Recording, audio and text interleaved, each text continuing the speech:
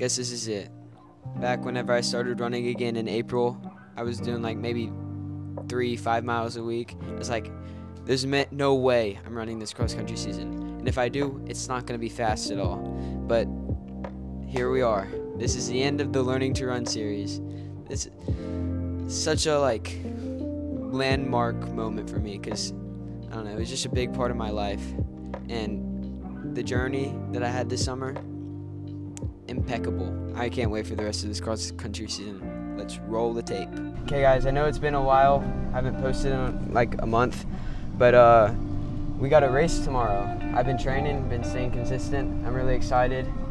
Yeah, that's pretty much it. We're about to hit some pre-race, probably 400s. I don't really know yet, but definitely something a little bit quicker so that we can get used to that changing pace and staying at race pace because we haven't really done a lot of that stuff. But I'm feeling great. I think that I'm going to have a great season this year as long as I stay injury-free. But yeah, I haven't posted in a little bit because of school. It's been kind of overwhelming me, but hopefully that will balance out and I'll be able to keep producing videos. I have a lot of good ideas, but it's just now is not a good time to record them or edit them. But yeah, we're about to go to the track and I'll see you then, I guess. Unfortunately, we lost a little bit of footage, but pretty much we did a 1.25 mile warm-up. This is the workout right here. And yeah, so it was pretty good. Okay, so we just finished the pre-race. We ended up doing 1,000 at about a 5:10-ish pace. Then we did a 3-minute interval at about a 5:10-ish pace.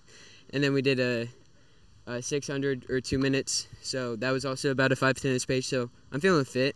I wore the Nike Vaporfly cross countries. They're really good. They're really bouncy. They're literally cheating. But yeah, I'm really hyped for tomorrow. Or I guess it's not tomorrow. 36 hours. We had the race, so I'm really hyped for that. And my boy Tristan did well. And Jack did the workout on his own. But yeah, we're just really excited. This is my first school race in like a year. I didn't race in track, so I'm just really excited for what I can do.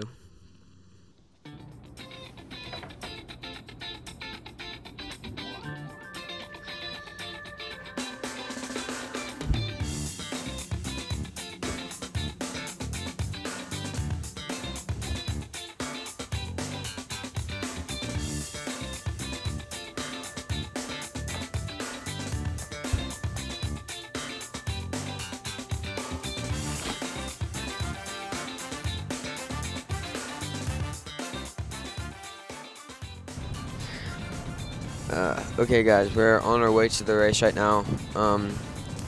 Last night we went to the football game and I did like 2 miles for a shakeout. Yeah, so I'm kind of tired, but it's not going to be too bad because I still got at least 8-ish hours. So yeah, and the rest, well, some of the team did not get any sleep at all because they had to go kidnap for cotillion. So we're going to see how that goes, but hopefully this can be my race. Hopefully.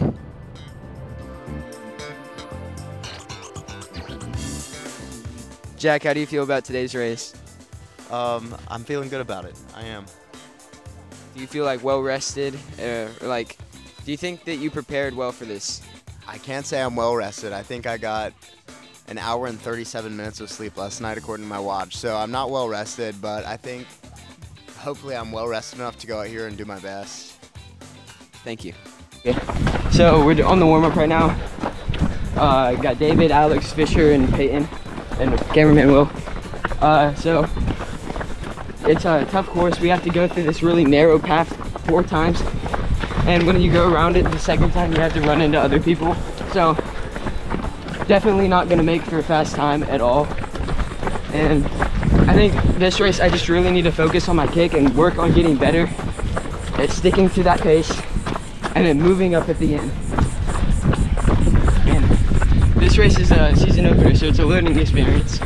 I don't really need to go all out in this, or I do need to go all out, but I don't need to be peaked. So yeah, it won't be too bad.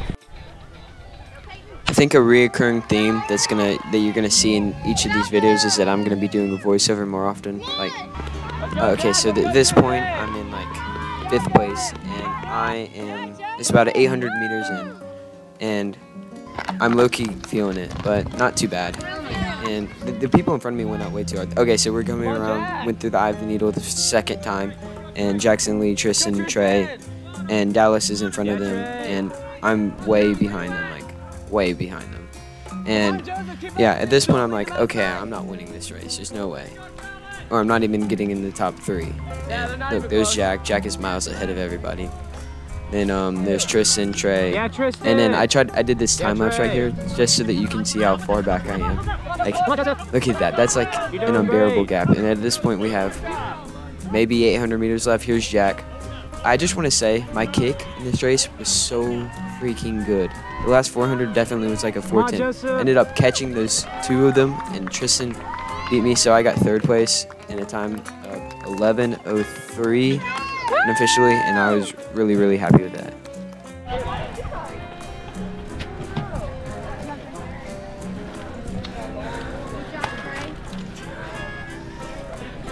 That's what's up! I got it. That's flying on there.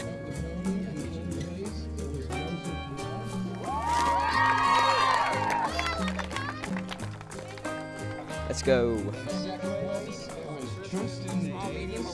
Small. Congratulations. Thank you. Light work.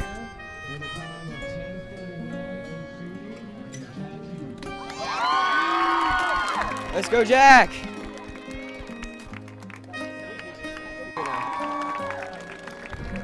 First place, baby. We're about to go collect our trophy.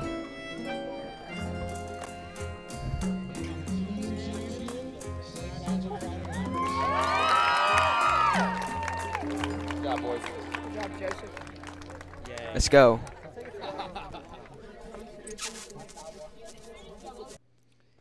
So yeah, that's it. It's right as I'm recording this. Is actually still the day of the race, so I got this video out to you guys quickly. Yeah, I couldn't be more happy. I ran 11:03 unofficially. I haven't seen the mile split official time yet, but yeah, 11:03 unofficially. I was expecting like an 11:20, so now I know I'm fit. I'm excited for this cross country season. Definitely gonna break 17 this year. Want to get as low into the 16s as possible. Ideally around like 1640-ish. But yeah, we can't do it all at one time. We just gotta keep on keeping on, going that steady increase like my Strava mileage arc. Yeah, so I just gotta stay focused, stay injury free, stay committed, and that's it. Like and subscribe.